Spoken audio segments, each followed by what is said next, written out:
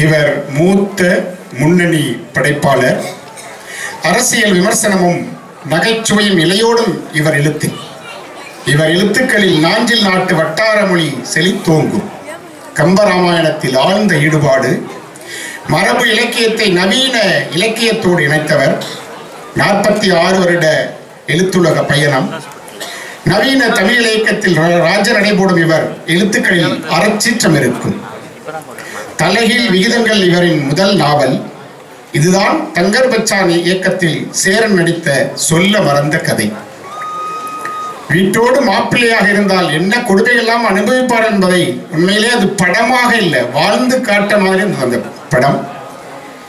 இயக்குனர் பாலாவின் பரதேசி படத்திற்கு இவரின் வசனம் கூடுதல் பலம்.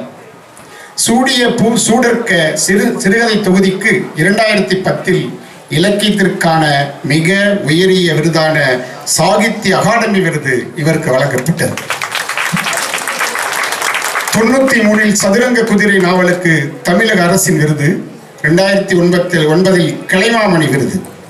10 சிறுகதை தொகுப்புகள், 4 கவிதை தொகுப்புகள், பல கட்டுரை இவரது படைப்புகள். இவர் குமரி மாவட்ட மைந்தர். அதுதான் அவர் நாஞ்சில் நாடன் என்கிற புனைப்பெயரோடு இருக்கிறார். மும்பையில் பல ஆண்டுகளாக அதிகாரியாக பணியாற்றியவர். தற்போது இவர் கோவையில் இவருடைய வாசம். இவருடைய நாவல்கள் என்று சொன்னால் தலைகீழ் விகிதங்கள், என்பிலதனை வெயில் காயும், மாமிச படைப்பு, மிதவை, சதுரங்க குதிரை, எட்டு திக்கும் மதையானை. இது மட்டுமாமல் பல்வேறு கட்டுரைகளும் இந்த தமிழ் சமூகத்துக்கு அவர் வழங்கியிருக்கிறார். இப்பொழுது அவர் நம்மிடையே.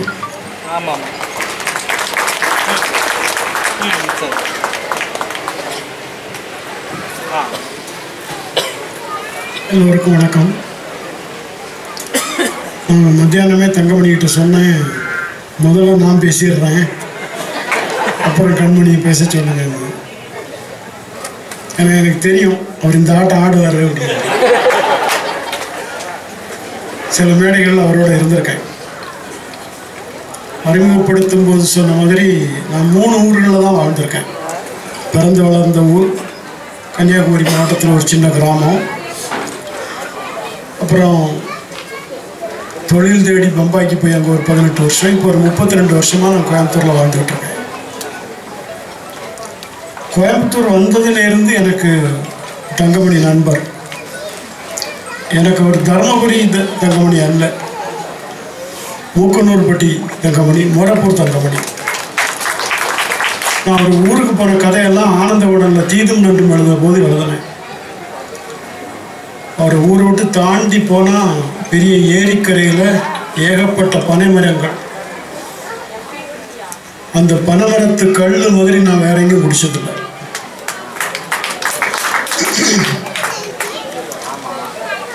கண்மணி குணசேகரன் வந்து என்னுடைய தம்பி.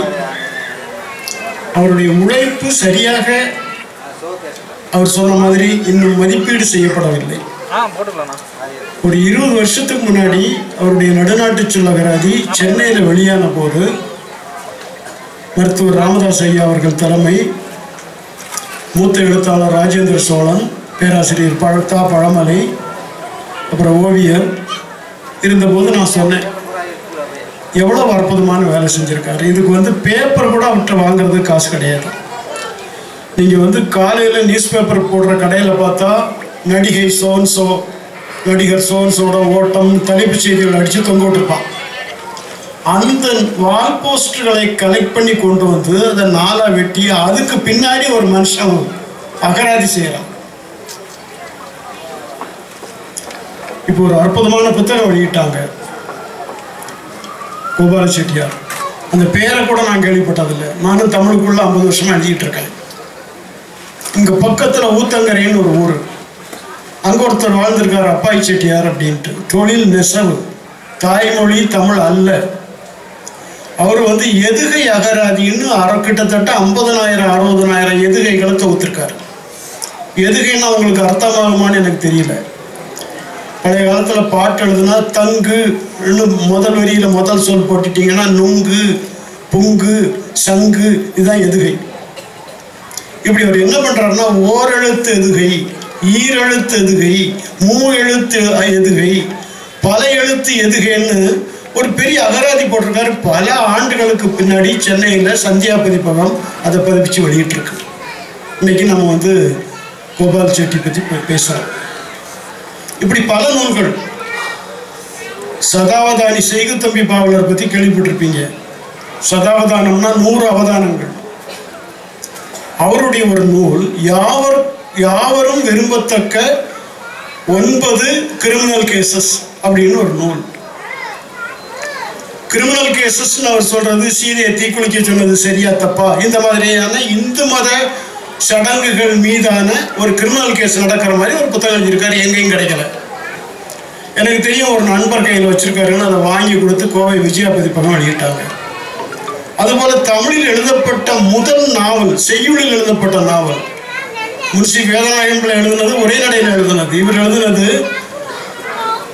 இந்தியாவில் எங்கேயுமே காப்பி இல்லை. லண்டன் லைப்ரரியிலேருந்து தேடி பிடிச்சி அந்த நாவல் வெளியிட்டாங்க. எங்கள் ஊரில் நாகர்கோவிலில் ரா பத்மநாப பிள்ளைன்னு ஒரு அறிஞர் 1941 அவர் ஆரைவாய்மொழி சரிதம் அப்படின்னு 400 பக்கத்தில் ஒரு நூல் எழுதியிருக்காரு. கிட்டத்தட்ட தென் திருவிதாங்கூருடைய வரலாற்றை உள்ளடக்கியது. அது அங்கே இருக்கிறவங்க ஒரு 2 வருஷம் 3 வருஷத்துக்கு முன்னாடி அச்சிட்டாங்க. இன்னொரு நூல் தாளக்குடி சரிதம், இன்னொரு நூல் ஆரைவாய்மொழி சரிதம். நான் சென்னையில் இருக்கக்கூடிய கொஞ்சம் செல்வாக்கானவங்கள்ட்ட, நாஞ்சி நாட்டுக்காரங்கள்ட்ட கேட்டேன், இந்த புத்தகத்தை வெளியிடக்கூடாதா? ஏன்னா எனக்கு வெளியிடக்கூடிய அஸ்திவாரம் கிடையாது, அந்த காப்பி எங்கேயுமே இல்லைங்க அப்படின்னாங்க என்கிட்ட. நான் ஒரு ஜெராக்ஸ் வச்சுருக்கேன், அந்த ஜெராக்ஸை தரேன்னு சொல்லி அந்த நூலுக்கு ப்ரூஃப் பார்த்து நானே ஒரு மதிப்புரை மாதிரி எழுதி விரைவில் வெளியாக போகுது. இந்த நூல்களெல்லாம் யாரை கருதி இவனை எழுதி வச்சுட்டு போனானுங்க. கோவையில் செம்மொழி மாநாடு நடந்த போது நான் ஒரு கட்டுரை எழுதினேன், நாய் பெற்ற தெங்கம்பழம் அப்படின்னு. கோலாலம்பூரில் நான் மாநாடு நடந்தபோது என்னுடைய கட்டுரையை அப்படியே மறுமதிப்பு போட்டாங்க அங்கே இருக்கிற மேகசின். எங்கிட்ட தமிழ் இருக்கு, சிலப்பதிகாரம் இருக்கு, திருவள்ளுவர் இருக்காரு, எல்லாரும் இருந்தாங்க, இருக்கிறாங்க. பெரும்பாலும் இன்னைக்கு எனக்கு என்ன சந்தோஷமா இருக்குன்னா, 4வது ஆண்டு புத்தக கண்காட்சி நான் அன்னைக்கு வந்திருக்கேன். நிறைய மக்கள், எல்லா ஸ்டால்களும் நிரம்பி இருக்கு, புத்தகங்கள் வாங்குறாங்க, கையெழுத்து வாங்குறாங்க. பெரும்பாலும் நான் போகிற புத்தக கண்காட்சிகளில் ஊர் பேர் சொல்ல விரும்பலை, டெல்லி அப்பளம் மிளகா பஜ்ஜி விற்கிற கடையில் தான் கூட்டம் இருக்குமே தவிர புத்தகம் வாங்குற கடையில் கூட்டம் இருக்காது. குழந்தைகள் வீட்டுக்கு வந்தால் நம்ம ஒரு புத்தகத்தை எடுத்து பார்த்தா புத்தகத்தை தொடாத, கிழிச்சிருவா, கீழே வைங்கிறாங்க. 2000 ரூபாய்க்கு சட்டை வாங்கி போடுற, அதை மிதிச்சா அவனுக்கு கவலையில் ஒரு 30 ரூபா புத்தகத்தை அது கிழிச்சா என்ன ஆகி போயிடும். நமக்கு அக்கறைகள் ரொம்ப மோசமாக இருக்கு. முத்துலிங்கம்னு ஒரு எழுத்தாளர், 80-85 வயசு இருக்கும், யாழ்ப்பாணத்துக்காரர். யுனைடெட் நேஷன்ஸில் 80 தேசங்களுடைய பிரதிநிதியாக கணக்கு வழக்குகள் பார்த்தவர். கனடாவில் டொரண்டோவில் வாழ்ந்துட்டு இருக்கார். தமிழுக்கான இருக்கை அமைப்பதற்காக 2 பல்கலைக்கழகங்களுக்கு முனைஞ்சிக்கிட்டு இருக்காரு. இப்போ இந்த ஆண்டு கீரா பேரால இருக்கக்கூடிய 5 லட்சம் ரூபாய் விருது முத்துலிங்கத்துக்கு அறிவிச்சிருக்கிறாங்க. இந்தியாவிலேயே ஒரு தனிப்பட்ட பேரால இருக்கக்கூடிய 5 லட்சம் ரூபாய் கண்மணி குணசேகரனுக்கு முதல் வருஷம் கொடுத்தாங்க. அந்த முத்துலிங்கம் சொல்றாரு, ஒரு தேசத்துல நான் முடி வெட்ட போறேன். அவர் சொல்றது ஒரு கட்டுரையில, எனக்கு முடி வெட்டக்கூடியவன் கண்ணாடி முன்னாடி நின்று ஏதோ பேசிட்டு இருக்கான். இவருக்கு அந்த மொழி என்னன்னு புரியல. இவர் 80 நாடுகளில் வேலை பண்ணவர், ஓரளவுக்கு பிரெஞ்சு, ஜெர்மன் இந்த மாதிரி மொழிகள் தெரிஞ்சிருக்கலாம் தானே. அவன் பேசி முடிக்கிற வரைக்கும் அமைதியாக நின்றுட்டு அப்புறம் கேட்குறாரு, என்ன லாங்குவேஜ் நீ பேசுனேன்? நான் சொன்னேன். அவன் சொல்கிறான், நான் அராமிக்குங்கிற மொழி பேசினேன். ஏன் அதை நீ கண்ணாடி முன்னாடி நின்று பேசணும்? இந்த மொழியை பேசுகிறவர்கள் உலகம் முழுக்க 400 பேர் தான் இருக்கிறாங்க. நான் இந்த மொழியை பேச வேண்டுமானால் 400 கிலோமீட்டர் பயணம் பண்ணி என்னுடைய நண்பன்கிட்ட பேசணும். இதை மறந்துவிடக்கூடாது என்பதற்காக நான் கண்ணாடி முன்னாடி நின்று பேசிக்கிட்டு இருக்கேங்கிறான். இன்னைக்கு அந்த அராமிக் மொழியை கிட்டத்தட்ட 2 லட்சம் பேர் பேசுறாங்க. இந்த அராமிக் மொழியில தான் பைபிள் எழுதப்பட்டதுங்கிறாங்க. ஹீப்ரூவில் எழுதப்பட்டதாக சொல்கிறார்கள், லாட்டின்ல எழுதப்பட்டதாக சொல்கிறார்கள். அந்த மொழிகள் எல்லாம் போன இடம் தெரியாம போயிட்டு இருக்கு. நம்ம மொழி வாழ்வாங்கு வாழ்ந்துட்டு இருக்கு. உலகம் முழுக்க 12 கோடி பேர் தமிழ் பேசுறோம். எனக்கு தெரிஞ்சு கனடாவில் மாத்திரம் 3 லட்சம் பேர் பேசுறாங்க. மகாராஷ்டிராவில் மாத்திரம் 25 லட்சம் தமிழர்கள் வாழ்கிறாங்க. நான் பாம்பேல 18 வருஷம் இருந்தவங்கிறதுனால சொல்றேன். ஒரு 4 வருஷம் முன்னாடி டோக்கியோ போயிருந்த போது அங்க தமிழ் சங்கம் இருக்கு, அங்க தமிழ் பேசுறாங்க. இந்த மொழியினுடைய தொன்மையை நம்மால கணக்குல காட்ட முடியல. தொல்காப்பியத்தினுடைய காலமே கிபி 500ன்னு சொல்லக்கூடிய அறிஞர்கள் இருக்கிறாங்க. கிமு 3000, கிமு 5000, கிமு 7000 அப்படின்னு சொல்லக்கூடிய அறிஞர்களும் இருக்கிறாங்க. இதுல ஒரு விஷயம் கவனிங்க. தொல்காப்பியனுடைய காலம் இன்றிலிருந்து கிட்டத்தட்ட 7+2 9000 ஆண்டுகளுக்கு முற்பட்ட காலத்தை சொல்வதற்கு நமக்கு பாயிண்ட் ஆஃப் ரெஃபரன்ஸ் கிறிஸ்துவுக்கு முன் தொல்காப்பியம் 7000 வருஷம். நான் யூஎஸ் போயிருந்த போது என்ன ஒரு நேஷனல் பார்க்கு கூப்பிட்டு போனாங்க. 58 நாள் இருந்தேன். ஹோசிபிட்டி நேஷனல் பார்க்கு. பெரிய பெரிய மரங்கள், கிராண்ட் செக்வாயான்னு ஒரு மரம், நம்ம சவுக்கு மரத்தினுடைய ஒரு ஜாதி, 300 அடி 400 அடி உயரம் இருக்கு. அந்த கைடு எங்கள்கிட்ட சொல்றாரு, இந்த மரம் ஒரு மரத்தை காட்டி this his elder to Jesus Christ அப்படிங்கிறான். அந்த மரம் அப்போ 2000 வருஷத்துக்கு மேல அந்த மரம் வாழ்ந்துகிட்டு இருக்கு. இப்ப நம்ம மொழி 10,000 வருஷத்துக்கு முன்னாடி வாழ்ந்துகிட்டு இருக்கு, இன்னும் வாழும். மனோன்மணியம் சுந்தரமல்ல பாடின மாதிரி ஆரியம் போல் அழிந்தொழிந்து வழக்கொழிந்து சிதையாவும் சீரிழமை திறம் இயந்து செயல்மறந்து வாழ்த்துதுமே அப்படின்னு பாடினாரு. ஆரியம் போல் உலக வழக்கு அழிந்தொழிந்து சிதையாவும். நம்முடைய தமிழ் வாழ்த்து பாடல்ல கேர்ஃபுல்லா அந்த லைனை வெட்டிட்டோம். இன்னும் பேசப்பட்டு கொண்டிருக்கு. ஆனா நாம் அதற்கு பெரிய பிழைகள் செய்துட்டு இருக்கிறோம். குழந்தைகளுக்கு புத்தகங்கள் வாங்கி தருவதில்லை. பாட புஸ்தகத்துக்கு வெளியில எதுவும் படிக்கக்கூடாதுன்னு நினைக்கிறோம் பெற்றோர்கள். உங்க வீட்டில் இருக்கக்கூடிய சிறுவர்கள்ட்ட ஒரு 20 மரங்களுக்கு பேர் சொல்லுங்க. ஒரு 20 பறவைகள், 20 செடி கொடிகள், தாவரங்கள். முடக்கத்தான் பற்றி சொன்னார். நாயுருவி, எருக்கு, குறுக்கு, பூளை. A tree, a plant, a bird and a fish. வீட்டில் என்ன சாப்பிட்டா? a fish. நான் 32 வருஷமா கோயம்புத்தூர்ல ஒரே ஒரு மீன் கடையில மீன் வாங்குறேன். விலை கூட கேட்கறது இல்லை, பழக்கத்தின் காரணம். நான் நின்று மீனை பார்த்துக்கிட்டு இருப்பேன். ஒரு அத்தாட் போட்டு பேண்ட் சூட் எல்லாம் போட்டுட்டு கார் சாவியை கையில் வச்சு சுற்றிட்டு நெய் மீன் குடியா அப்படிம்பா. நெய் மீன் கிலோ 1500 ரூபா அல்லது 1200 ரூபா, சில சமயங்களில் 800-900க்கும் வரும். நான் பார்த்துக்கிட்டு இருக்கிற போதே அவன் நெய் மீன் அல்லாத ஒரு மீனை எடுத்து அறுத்து துண்டு போட்டு எடை போட்டு கரெக்டாக நெய் மீனுக்குள்ள பார்ப்பான் வாங்குவான். நான் நினச்சிக்கோ மனசுல வேணும் உனக்கு. நீ சாப்பிடக்கூடிய மீன் என்ன மீனுன்னு உனக்கு தெரியலையே.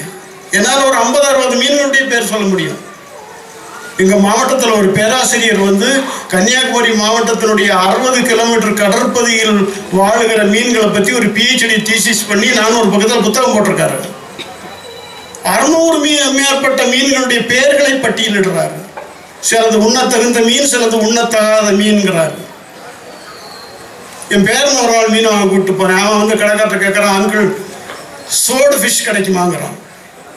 அவன் எங்கேயும் கார்ட்டூன்ல பார்த்துருப்பான், இந்த புத்தகத்தில் பார்த்துருப்பான். அவர் கேட்குறாரு, சோடு ஃபிஷ்ஷா? நான் கூட பார்த்ததே இல்லைடா, கிடைச்ச அவனுக்கு கண்டிப்பாக ஃபோன் பண்ணி சொல்கிறேன், உனக்கு தான் அதை எடுத்து வச்சிருக்கேன்.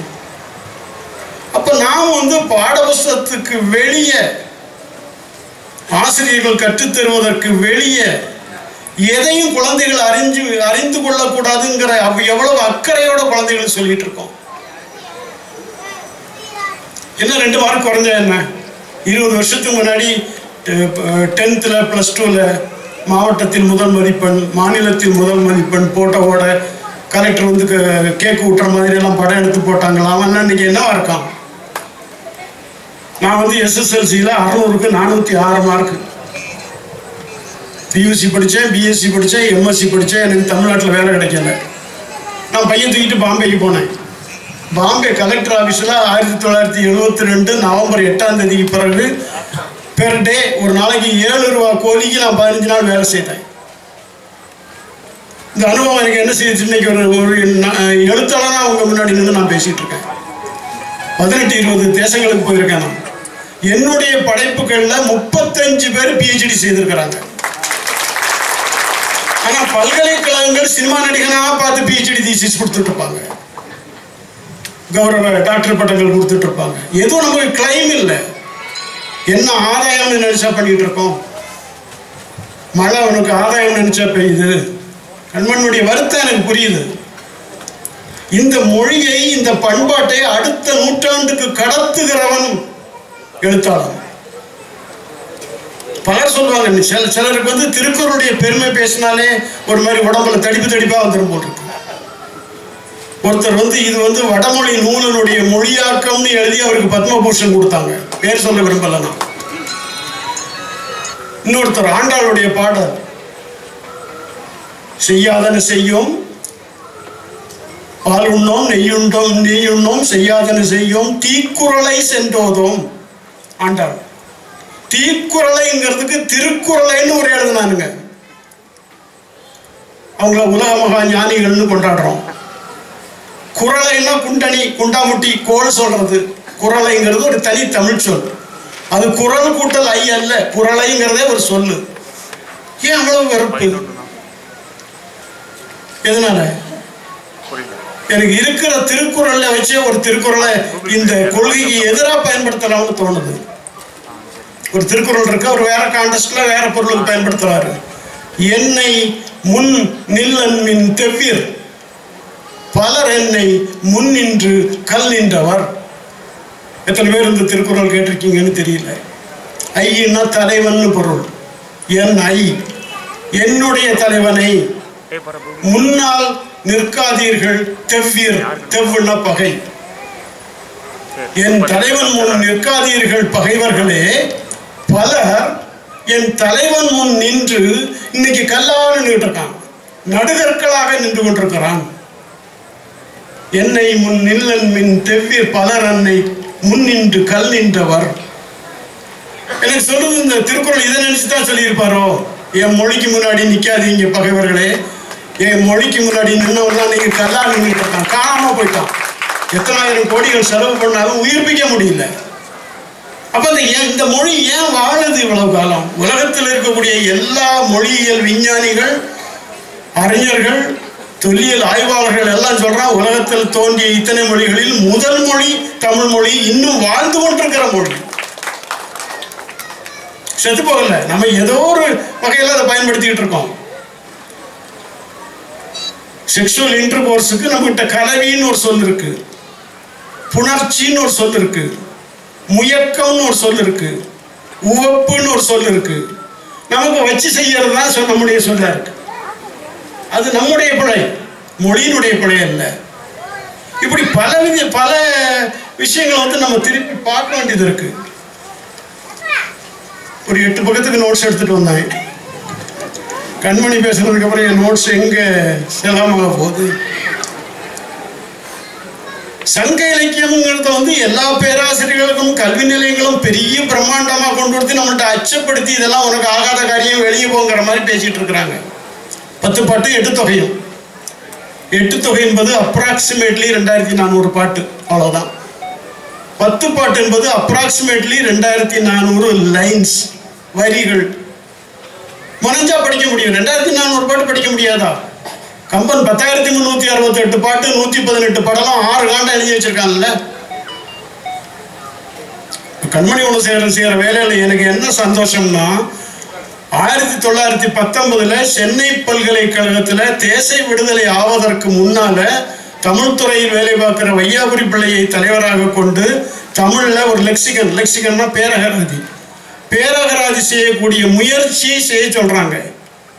அன்னைக்கு ஆண்டு கொண்டிருந்த இங்கிலீஷ் பீப்புள் அவருக்கு ஒரு குழுவை வச்சுட்டு 1924 முதல் எடிஷன் வருது. 34 வரைக்கும் 7 வால்யூம்ல 1,14,000 தமிழ் சொற்களை தமிழ்ல பட்டியலிட்டு இருக்காரு. அதுக்கு முன்னாடி வந்த 24 நிகண்டுகள், வேற அகராதிகள் எல்லாம் உள்ளடக்கி, அந்த அகராதிக்குள்ள போய் பார்த்தீங்கன்னா நான் பல மேடைகளில் சொன்ன விஷயம் தான் இது. கண்மணி குணசேகரனுடைய நடுநாட்டு சொல் அகராதியில ஒரு சொல் சொல்றாரு, அகவான். அகவான்னா உங்களுக்கு தெரியும், ஆஞ்சி நாட்டுக்காரனுக்கு அகவான்னா தெரியாது. இதே சொல்ல எடுத்துட்டு போய் யாழ்ப்பாணத்தில் போய் நின்னீங்கன்னா அவன் அகழான் அப்படின்னு ஒரு சொல்றான். யாழ்ப்பாணத்துக்காரனுக்கு தெரியும், அகழான் எனக்கு தெரியாது. இந்த நாஞ்சி நாட்டில் போய் நின்று கேட்டீங்கன்னா அவன் அவையான் அப்படின்னு ஒரு சொல்றான். இந்த அகழான், அவையான், இந்த மூன்று சொற்களும் வையாபுரி பிள்ளை தொகுத்த லெக்சிகன்ல இல்லை. நீங்க போய் தேடி பார்க்கலாம் வரிசையில். அவங்க என்ன சொல்ல பயன்படுத்துறாங்க? பெரிச்சாளிங்கிற சொல்ல பயன்படுத்துறாங்க. பெரிச்சாளின்னு சொல்ல இருக்கு, ஆனா அகழான்னு பயன்படுத்தி கொண்டிருக்கிறாங்க, அவையான்னு பயன்படுத்தி கொண்டிருக்கிறாங்க. இந்த சொற்கள் வந்து தமிழன் பேசக்கூடிய சொல் இல்லையா? ஒரு சொல் எப்படி உருவாகி வருது? மைனான்னு ஒரு தமிழ்ல ஒரு சொல் இருக்கு, அந்த பறவை நீங்க எல்லாருமே பார்த்திருப்பீங்க. ஆனா மைனா தமிழ் சொல் இல்லை, அது உருது சொல். சரி, தமிழ் சொல் என்ன? நாகனவாய்ப்புல். நாகனவாய்ப்புல்னு சொன்னோம்னா அது இலக்கிய பேராது. எனக்கு 3 வயசுல இருந்தே மைனா தான் தெரியும்.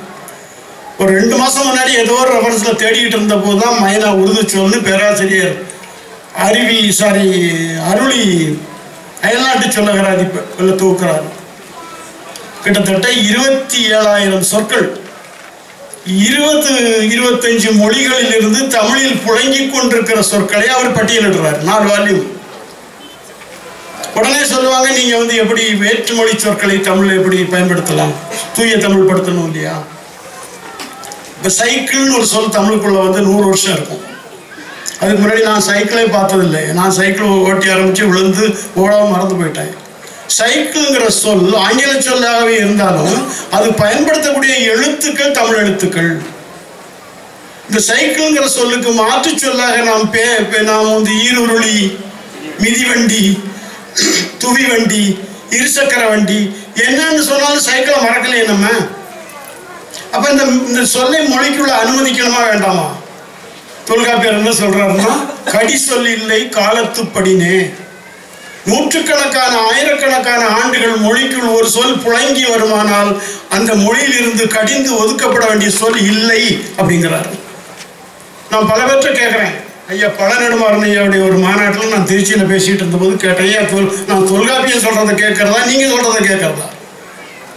வட எழுத்து ஒரி அப்படிங்கிறார். வட எழுத்தை தவிர்த்து விட்டு தற்பவம் தற்சமம்னு இலக்கணம் சொல்றாரு. பல சொற்கள், கமல் இந்தி தாமரைன்னு பொருள், கமலம், நளின் நளினம், அரவிந்த் அரவிந்தம், இப்படி தாமரைக்கான சொற்களே 10-15 சொற்கள் கம்பன் பயன்படுத்தி உள்ள விட்டுருக்கான். நான் சமீபத்தில் கனடாவில் ஒரு அமைப்புக்காக 17 மாசம் ஒரு வகுப்பு கம்பன் சொல்லிட்டு இருக்கேன். நான் கம்பன் முறையா பயின்றவன், பாடம் கேட்டவன். 3 வருஷம் கம்பன் படித்தேன். நான் கம்பரசத்தை பொருட்படுத்துறதில்லை, எரிக்கை சொல்றதை பொருட்படுத்துறதில்லை. எனக்கு அதுக்குள்ள தமிழ் இருக்கு, கவிதை இருக்கு, மொழி இருக்கு, செழுமை இருக்கு. இடிகளுடைய கூட்டம் உதிர்ந்தன அப்படின்னு சொல்லணும் கம்பனுக்கு. இடிகள் கூட்டம் உதிருது. 1 அடி 2 அடி விழுந்தாலே தாங்க முடியல, உதிர்ந்தா எப்படி இருக்கும்? கம்பன் பயன்படுத்துற வார்த்தை வந்து உருமினம் உக்கின. உரும்னா இடி, இனம்னா கூட்டம். உருமினம் உக்கினன்னு கம்பன் கிஷ்கிந்தா காண்டத்தில் இந்த பாடல் வரியா பயன்படுத்துறான். எங்க அம்மா வந்து நெடுமங்காட்டுக்கு பக்கத்தில் காட்டாக்கடையில் பிறந்து வளர்ந்தவா. 18 வயசுல கல்யாணம் ஆகி எங்க ஊருக்கு வர்றா. எங்க ஊருக்கு வந்த பிறகுதான் தமிழ்ல ஆனாவன்னா எழுதி படிக்கிறா. 90 வயசு வரைக்கும் வாழ்ந்தா, செத்து 4 வருஷம் ஆச்சு. தெருவில் வரக்கூடிய மீன் வாங்குவா. மீன் வாங்கி குழம்பு வச்சா சில நாள்ல அந்த மீன் உருந்து போயிடும். எங்க அம்மா பயன்படுத்தின சொல்லு மீன் உச்சி போச்சு. கம்பன் பயன்படுத்தின சொல்லு 9ஆம் நூற்றாண்டுல 4 வருஷத்துக்கு முன்னாடி சரஸ்வதி வரைக்கும் மீன் உச்சி போச்சுன்னு வந்திருக்குன்னா உதிர்ந்ததை சொல்வதற்கான பொருள். அவன் எவ்வளவு வலுவான சொற்களை கையாளுகிறான். நாம் வந்து இன்னைக்கு சொல்றோம் ஆட்சியர். நான் SSLC படிக்கிற போது எங்களுக்கெல்லாம் ஜில்லா கலெக்டர், டிஸ்ட்ரிக்ட் கலெக்டர், அப்புறம் மாவட்ட ஆட்சித்தலைவர், அப்புறம் ஆட்சியர்.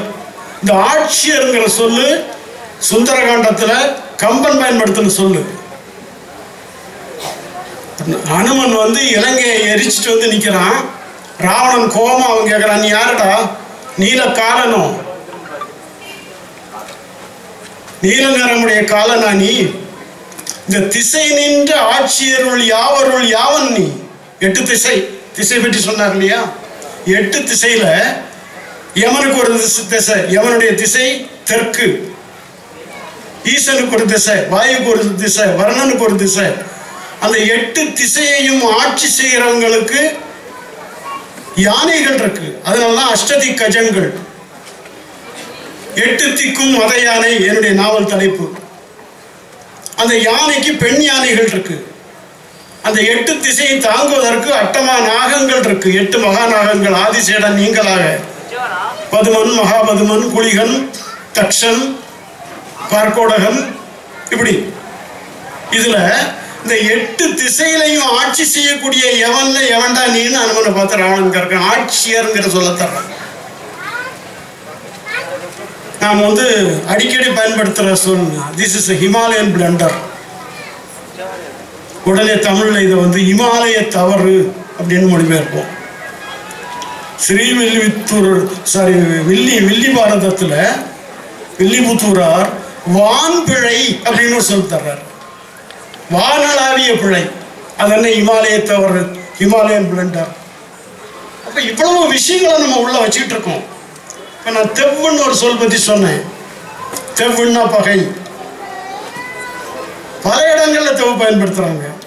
என்னை முன் நில்லன் மின் தெவ்வீர் சொன்னேன். இன்னொரு இடத்துல பழுதன்னும் மந்திரியின் பக்கத்துள் தெவ்வோர் 70 கோடி உறும் அப்படிங்கிறான் திருக்குறள்ல. பழுதன்னும் மந்திரின்னா அழிவை நினைக்கின்ற, கேடு நினைக்கின்ற அமைச்சனை பக்கத்துல வச்சுக்கிட்டு இருக்கிறத விட உனக்கு 70 கோடி பகைவர்கள் மேல் அப்படிங்கிற. உடனே சொல்லுவாங்க மந்திரிங்கிற சொல் வட சொல் அப்படின்னு. எனக்கு தெரியும் மந்திரி வட சொல் தான். மந்திரி, நான் மகாராஷ்டிராவில் வாழ்ந்தவன் 18 வருஷம், வடநாடு முழுக்க பயணம் செஞ்சவன். நம்முடைய சொல் அமைச்சர். அமைச்சருங்கிற சொல்லையும் திருக்குறள் பயன்படுத்துது, மந்திரிங்கிற சொல்லையும் பயன்படுத்துது. எனக்கு தெரிஞ்சு 6 இடங்கள்ல 5 இடங்கள்ல அமைச்சு பயன்படுத்துறாரு, ஒரு இடத்துல மந்திரி பயன்படுத்துறாரு. தெவ்வுங்கிற சொல்ல கம்பன் பயன்படுத்துறான். நமக்கு பகைங்கிறதான் தெவ்வனுடைய பொருள். தெவ்வீர், தெவ்வர், தெவ். ராவணன் போர்க்களத்துல மாண்டு கிடக்கிறான். மாண்டு கிடக்கிற போது பாட்டு வைக்கிறான் கம்பன். வெம்மடங்கள் வெகுண்டனைய சினமடங்க மனமடங்க வினயம் வீய தெவ்மடங்க பொருதடக்கை செயலடங்க மயிலடங்க ஆற்றல் தேய தம்மடங்கு முனிவரையும் தலையடங்கா நிலையடங்க சாய்த்த நாளின் மும்மடங்கு பொலிந்தன அம்முறை துறந்த உயிர் துறந்த முகங்கள் அம்மா. பகை அடங்குதுங்கிறான். அப்ப இந்த சொற்களை நம்ம மறு கண்டுபிடிப்பு செய்தாகணும். இருக்கிற சொல்ல வச்சுட்டு ஓட்டிட்டு இருக்க கூடாது. யானையை குறித்த சொல் தமிழ்ல 24 சொல் இருக்கு. யானைங்கிற ஒரு சொல்ல வச்சுட்டு பாக்கி எல்லா சொல்லுக்கும் டிலீட் கொடுத்துருவோமா? வாரணம்னு ஒன்று சொல் இருக்கு, கரின்னு ஒரு சொல் இருக்கு. கரியினுடைய கரி ஆண் யானைன்னா கரிணி பெண் யானை. களிர்னு ஒரு சொல் இருக்கு ஆண், பிடின்னு பெண். போதகம்னு ஒரு சொல் இருக்கு, குஞ்சரம்னு ஒரு சொல் இருக்கு, வேழம்னு ஒரு சொல் இருக்கு. அப்ப இவ்வளவு சொல்லையும் வச்சுட்டு, அதனாலதான் சொன்னேன் நாய் பெற்ற தெங்கம்பழம் அப்படின்ட்டு இருக்கிறத வச்சுட்டு உருட்டிட்டு இருக்கணும். யானைங்கிற ஒரு சொல் போதும், தாமரைங்கிற ஒரு சொல் போதும். அன்னைக்கு அவன் பயன்படுத்தின சொல் ஞாபகத்துக்கு வரல. சங்க இலக்கியம் பயன்படுத்துற சொல் முளரி. இதுக்கு பயன்படுத்தக்கூடிய சொற்கள் இவ்வளவு இருக்குது நமக்கு. அப்புறம் இலக்கியங்களை காழ்ப்புணர்ச்சி இல்லாம, அது தமிழ்ல எழுதுனதா, வடமொழியில் எழுதப்பட்டதா, வேற மொழிகள் எழுதப்பட்டதா, அப்படி இல்லாம பார்க்கணும். அந்த காலத்துல பிரிவுக்கான 5-6 காரணங்கள் இருக்கு. இப்பவும் பிரிஞ்சு போறோம், வேலை பார்க்கறதுக்கு துபாய் போறோம், அபுதாபி போறோம், மஸ்கட் போறோம். 1 வருஷம் 1.5 வருஷத்துக்கு அப்புறம் தான் திரும்ப வர முடியுது. அப்படி பிரிவு இருக்கு. போர்க்காரணங்கள்னால பிரிவு இருக்கு. எனக்கு தெரிஞ்ச நண்பர்கள் பார்டர்ல ஒர்க் பண்றாங்க, 1.5 வருஷம் ஊருக்கு வர முடியாது. பணம் தேடி பிரிவு இருக்கு. நான் ஒரு முறை மகாராஷ்டிரா போயிருந்தேன். கட்டக்ல மகாநதி பசிபிக் ஓஷன்ல சங்கமிக்கிற இடத்துல அங்கிருந்து கப்பல் விட்டுருக்கான். அவன் போயிட்டு வர்றதுக்கு 1.5 வருஷம் ஆகும். வருவானா இல்லையாங்கிறது உறுதி கிடையாது. நோயில் செத்து போகலாம், கொள்ளைக்காரர்களால் செத்து போகலாம், தவறி விழுந்து செத்து போகலாம். அப்போ அவனுக்கு செய்து அனுப்பக்கூடிய வழிமுறைகள்லாம் சொல்றாங்க. இப்படி ஒரு பிரிவு ஒருத்தர் சொல்றான், நான் போய் நமக்கு ரொம்ப கஷ்டமா இருக்கு, கொஞ்சம் வெளியூர் போய் கொஞ்சம் வியாபாரம் பண்ணி பணம் சேர்த்து சீக்கிரம் வந்துடுவேன் அப்படின்னு சொல்கிறான் தன்னுடைய மனைவி கிட்ட. அவள் சொல்கிறா, செல்லாமை உண்டேல் எனக்கு உரை, இங்கே கிடந்துட்டு உண்டான சோத்தை தின்னுட்டு எங்கூடயே இருப்பான்னா அந்த காரியத்தை என்கிட்ட சொல்லு. மற்ற நின் வல்வரவு வாழ்வார்க்கு உரை. சிலர் என்ன சொல்லுவாங்கன்னா திருக்குறள் நீதி இலக்கியம். எனக்கு தெரிஞ்ச ஒரு மூத்த எழுத்தாளர், நான் மதிக்கிற எழுத்தாளர், பலர் சொல்லிடுவாங்க திருக்குறள் ஒரு நீதி இலக்கியம். நீ எத்தனை படிச்சுட்ட? ஒருத்தர் சொல்றாரு, எனக்கு என்னுடைய சிந்தனையை முழுமையாக கொண்டு வருவதற்கு தமிழ் மொழி எனக்கு போதுமானதாக இல்லைன்னு ஒருத்தர் சொல்றாரு. இவ்வளவு பெரிய பெரிய திருமந்திரம் எழுதின திருமூலருக்கும் மாணிக்கவாசனுக்கும் திருநாவுக்கரசருக்கும் ஆழ்வார் 12 பேருக்கும் திருவள்ளுவருக்கும் இவங்களுக்கெல்லாம் இந்த மொழி போதுமானதா இருந்தது, கம்பனுக்கு போதுமானதா இருந்தது, உனக்கு போதுமானதாக இல்லைன்னா இது எங்க ஊர்ல சொல்லுவாங்க ஆட தெரியாத கூடங்கோணல் அப்படின்ட்டு. நாச்சின ஆளா அங்கன தேடா அப்படிம்பாங்க இந்தியில. ஆட வரமாட்டேங்குது, அங்கனம் கோணலா இருக்குன்னு சொல்ற மாதிரி. அவன் சொல்றா, உண்டாங்க சாப்பிட்டுட்டு இங்க கிடப்பான்னு அந்த கதையை என்கிட்ட சொல்லு. நீ நிறைய போய் சம்பாதிச்சுட்டு அப்புறம் வருவாங்கிற கதையை எவ உயிரோட இருப்பாளோ அவளுக்கு சொல்லு. இதெல்லாம் நீதியா? இது இலக்கணம் இல்லையா? காமத்து பால்ல 1151வது குறள் பிரிவாற்றாமை. பிரிவுங்கிறது பணத்துக்காக மாத்திரம் பிரியறது அல்ல. பல சொற்கள். இப்ப பரத்தன் ஒரு சொல்ல திருவள்ளுவர் கையாளுறாரு. பரத்த பெண்ணியலார் எல்லோரும் கண்ணின் புது உண்பர் நன்னேன் பரத்தனின் மார்பு. நீ ஆள் வாட்ட சாட்டமா இருக்க, 2 தோளும் அகலமா இருக்கு, ஊர்ல இருக்கிற பொம்பளைகள்லாம் உன் மார்பை பார்த்து காமுறுவார்கள், ஆகவே நீ பரத்தன், ஆகவே உன்னுடைய மார்பின் மீது நான் ஆசை வைக்க மாட்டேன்னு சொல்லக்கூடிய குறள் திருக்குறள் இருக்கு. மரணமும் பிரிவுதான். புறநானூற்றில் ஒரு பாட்டு, வன்பரணர் பாட்டு. ஒருத்தி பல காடுகள் மேடுகள் பாலைகள் வழியா கணவனோட பிரயாணம் பண்றார். ஒரு குறிப்பிட்ட நாள்ல கணவன் செத்து போறான். அப்ப அந்த காலத்துல நம்ம முதுமக்கள் தாழின்னு சொல்றோம் இல்லையா, இன்னைக்கு அகழ்வாராய்ச்சியில கண்டெடுக்கிறாங்களே, அந்த மாதிரி பெரிய தாழிகள் அதுக்குள்ள அடக்கம் பண்ணுவாங்க.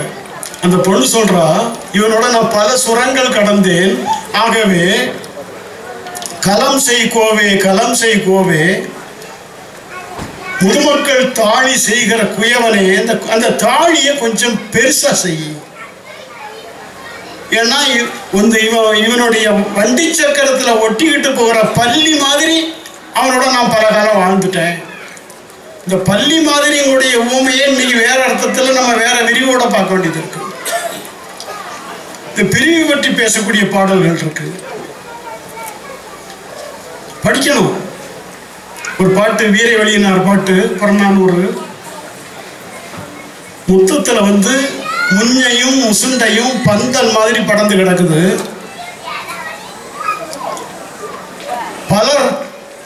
பலாமரம் பழுத்து தொங்குது. அப்படியான ஒரு இடம். அங்க ஒருத்தி பெண்மான் வளர்க்குறா. பெண்மான பருவ வயதில் இருக்கக்கூடிய பெண்மானை தேடி நாடி ஒரு ஆண்மான் வருது. இந்த ஆண்மானும் பெண்மானும் சேர்ந்து திளைத்து விளையாடி அப்படிங்கிறான். தீர்த்தொழில் தனிக்கலை திளைத்து விளையாடி சந்தோஷமா இருக்கு, சம்போகத்துல இருக்கு. அப்போ கணவன் வேடன் தன்னுடைய குடிசை வாசல்ல படிப்பறையில கையை தலைக்கு வச்சுட்டு படுத்து கிடக்கிறான். அவனுக்கு மத்தியானம் கூழ் காய்ச்சறதுக்காக கொஞ்சம் தினையும் வேற தானியங்கள் மான்தோல்ல காயப்பட்டிருக்கா. அந்த மான்தோல்ல காயப்படக்கூடிய அந்த தினையை சாப்பிட்றதுக்காக குருவிகள் வருது. அவன் என்ன யோசிக்கிறான், அந்த குருவிகளை ஓட்டுறதுக்கு கல்லுன்னு ஒலி எழுப்பி அந்த குருவிகளை ஓட்டி விடக்கூடிய ஒலியில் இந்த வேடன் எழுந்து விடக்கூடும். வேடன் எழுந்தா என்ன ஆகும்? மான கண்டா விடுவானா? தான் வளர்க்கக்கூடிய மானா இருந்தாலும் அந்த ஆண்மான கசாப் பண்ணிட மாட்டான். ஆகவே அந்த தானியங்களை கோடிகள் பறவைகள் தின்றாலும் பரவாயில்லை என்று சொல்லி கம்முன்னு இருந்தா அப்படின்னு பாட்டு சொல்றான். அப்போ அவளுடைய மனோபாவத்தை பாருங்க. தன் வளர்க்கக்கூடிய மான், பெண் போல் வளர்க்கக்கூடிய பெண் மான், அதனுடைய சந்தோஷம் முக்கியம், மத்தியான சாப்பாடு கூட முக்கியம் இல்லை. ஏற்கனவே இந்த பாட்டு சொல்லிட்டு முடிச்சிடுறேன். 2020 தொடக்கத்தில், ஏன்னா இந்த ஊருக்கு வர்றது எனக்கு ரொம்ப பிடிக்குது.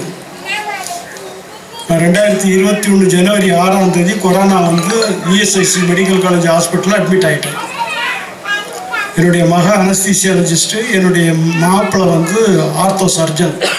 அதனால இஎஸ்ஐசியில் அட்மிட் பண்ணேன். நாங்கள் எதுக்காக படிக்கணும்? நான் சொன்னேன், என் பிள்ளைகள் பாம்பேயில் பிறந்து வளர்ந்தது. 3ஆம் கிளாஸ் வரைக்கும் அந்த என் பொண்ணுக்கு தமிழ் சொல்லி தர முடியல, வாய்ப்பு இல்லை. மராட்டி தான் படிச்சது. என் பையன் மராட்டி தான் படித்தான். ட்ரான்ஸ்ஃபர் ஆகி வந்ததுக்கப்புறம் அவன் தமிழில் ஸ்கூல் ஃபஸ்ட்டு. முடியலையா? அப்புறம் இன்னொரு காரியம், நீங்கள் படிக்கலைன்னா விடுங்கம்மா, எங்கள் பிள்ளைகள் பஞ்சாயத்து ஸ்கூலில், முனிசிபல் ஸ்கூலில், கார்பரேஷன் ஸ்கூலில் படிச்சுக்கிடும். நீங்கள் படிக்கலைங்கிற கவலையில். ஆனால் இங்கே வந்து மாத்திரம் காரடையான் நோம்புக்கு அடை சுட்டுக்கிட்டு இருக்கீங்க. அதோட முடியல இல்லையா? என் மொழின்னா அவ்வளோ இலக்காரமா உங்களுக்கு? எவனுடைய மொழியும் தாய்மொழி தான். யாருடைய மொழியும் அவனுடைய தாய்மொழி தானே. தாய்மொழி மீது அவ்வளவு பாசம், பற்று, பொறுப்பு வேணும் நமக்கு. we should feel that we are responsible. அது இல்லாமல் சாஜா போல தேடிட்டு இருக்கக்கூடாது. கொஞ்சம் கடுமையாக பேசிட்டேன்னு நினைக்கிறேன், மன்னிச்சுங்க. நன்றி, வணக்கம்.